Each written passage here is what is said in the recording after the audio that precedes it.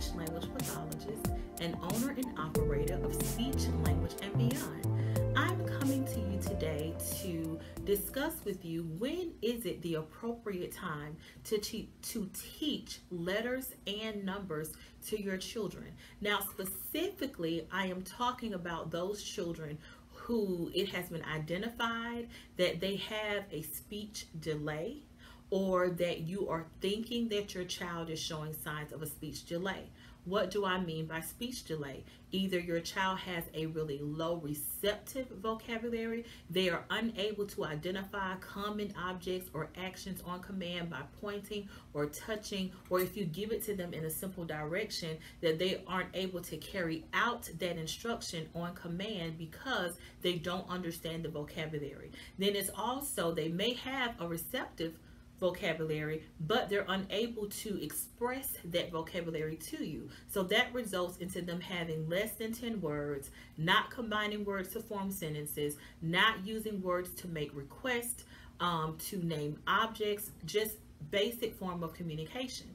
And the reason why I decided to do this subject is because when I have parents of children that come in that have a speech delay, and we have an open discussion in order for me to understand what their concern is for their child, or what their child may not be doing, because that child is in that developmental stage where they need to be learning letters and numbers so that they can be prepared for school. Those are the things that these parents are trying to teach and are becoming frustrated. Even though that child's vocabulary is really low and they're not saying a lot, or they may not be able to understand a lot, we still have those parents that are trying to teach the skills of numbers and letters and shapes and colors. Now, I'm not necessarily saying that that is wrong, because that is the appropriate time to teach those types of skills, because they are preschool skills. So by the time your child is in a preschool program, and by the time they are in kindergarten, in those very early grades, they are expected to know that information.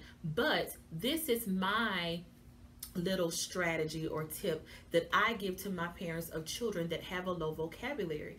Unless your child is actually has a vocabulary of 20 words or more, they are combining at least 2 words to form a sentence, then learning letters and numbers is not going to be their priority. Because, and at the end of the day, your child may even be able to give that information back to you. But like I tell all of my parents, letters, numbers, and shapes and colors, that's rote information. What I mean by rote is you can say your letters and not understand that letters come together to form words, words come together to form sentences, and we either speak these things or we read them in a document, in a book, or on a piece of paper, or even on a picture card.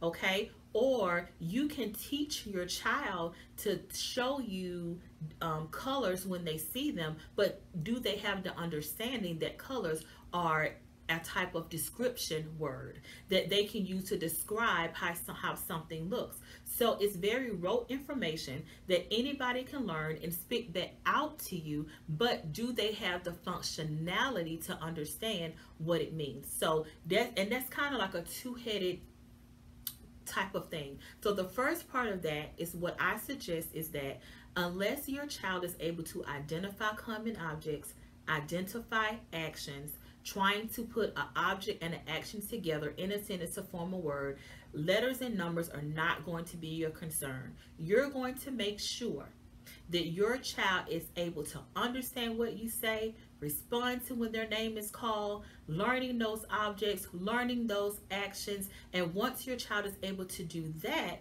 then it's building up on their understanding of being able to add letters and numbers. So once your child gets past that stage, then you can introduce it. Now, because we know that the child is showing signs of having a speech delay, you want to make sure that any language that they learn, that language is functional.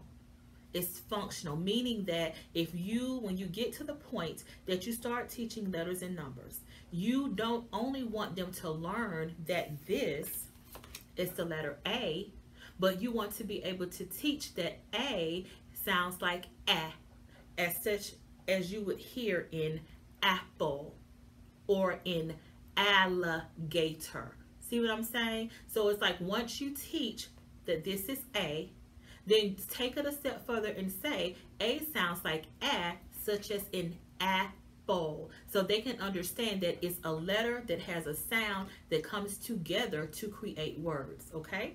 You also, and just some other cards that we have. And what I like about these cards is that they have B, where they give it to you in uppercase and lowercase. So you say this is B. B sounds like B, as such as in the word bird. And then they have another card that reiterates the fact that B looks different when it is in lowercase form, because the capital B and the lower B looks different, and they still give it to them in such as in the word ball, ball. And then once you go through that and you do that with letters and numbers, then you can still go back and work on those identifying skills by saying, okay, which one is A? And they can point it out to you. You ask them, what does A sound like? As such in what word? Apple, You can take it a step further and say, here is apple, here is bird. Which one has the b sound at the beginning? Bird or apple, okay? So, like I said before, if you're going to teach letters and numbers, you do not want to teach them, try to attempt to teach them if the child does not have a strong receptive and a strong expressive vocabulary. You only want to do it once you know that they are able to understand what you say and they have words to communicate with you that they understand what you say. Once you teach it, because you know that child does have a speech delay, teach it in a way that is functional. When we work on letters in the way that I just showed you, we're working on a number of skills. You're still working on identifying by having them show you the different letters as you call them out. You're working on them naming, this is A, this is B, this is apple, this is bird. You're working on sound discrimination by saying which one has the A sound, which one has the B sound. They get to see the A in the word to realize that it can blend together with other sounds to create a word. So you're still working on it in a way that's functional, and that's going to get them ahead in making sure that you're closing up that gap of that speech delay so that their language can become age appropriate by the time they start school.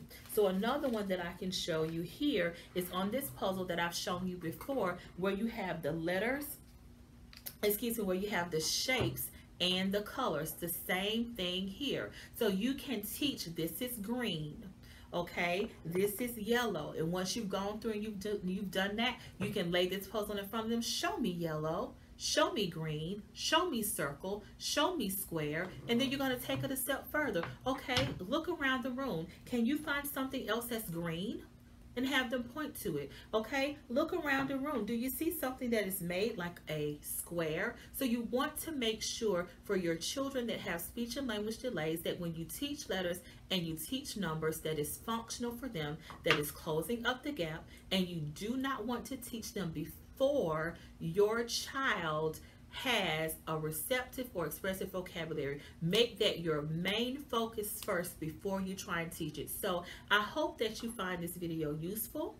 And I will say now, for children that are typically developing, if your child is on the right track and they are naming objects, they're naming actions, they can follow multi-step commands, they can answer simple WH questions, then you can proceed with teaching them these skills as they show you that they're ready. But I find a lot of times that when my children don't have any words and they don't have an understanding of language at all, the parents are still trying to teach them that information, and it doesn't have the same meaning if they're not yet able to use language, understand language, and apply language. So I find that my parents are really frustrated, or they find that their children, they feel like they're never going to learn this. It's because they're not ready to learn this. And when you do teach it to them, you just can't teach it to them by saying this is green and not telling them that there are different things around you that can also be green, or that green can come in different in different shades, or that shapes are just not shapes that you see in a puzzle, but a clock is round, the eye of the stove is round, a ball